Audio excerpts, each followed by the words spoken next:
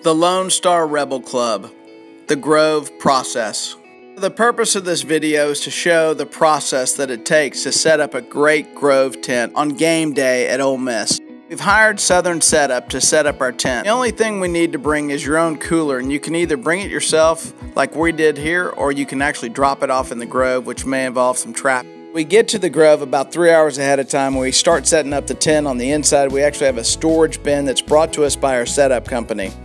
It's really helpful and fun to have several people get there and kind of help set up all the signs and all the tablecloths and put everything out so things are in order. We have a process for all this. So once we do this, we start bringing things in, start setting up the table.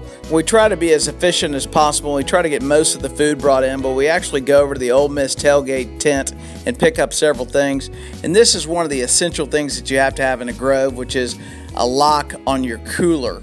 And so as you see, we're starting to set up the tent, and it looks really fantastic. Every once in a while we'll have these amazing cakes that are done, and then we'll do these fantastic cookies that are just real crowd pleasers, and these will be amazing desserts for everybody.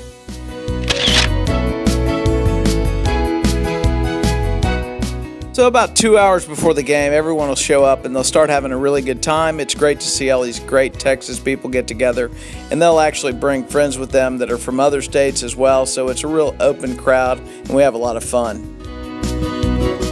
And we're usually located on the Walk of Champions, so about 2 hours before the game, the team comes walking through, and that's a blast.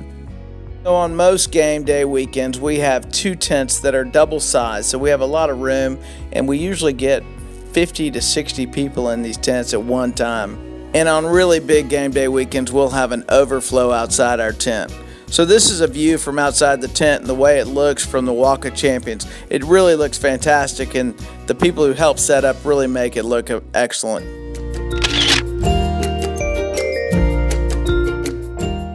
So about 30 minutes before everyone will start clearing out of the tent, we start heading over to Vaught Hemingway Stadium to see the Rebels play.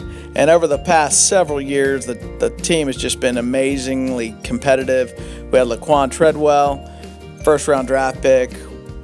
The Land Sharks have been just so exciting to watch. And then 2 years ago, we beat Alabama at home in an upset. So what a great way to have a Saturday afternoon. So after the game, it's nice to have a couple of people come and help us clean up the tent and make sure everything's in order. So we'll take down the chairs. Everything actually has our tent number on it, so the setup company knows what's what, and it's part of their process. So everything gets taken down. We save the flowers. And a whole lot of thanks goes out to the guys from Southern Setup. They're just amazing. What they do for us every week when we're in the Grove is special. They really make it an awesome experience. The Lone Star Rebel Club is really awesome. Thanks for being a part of it.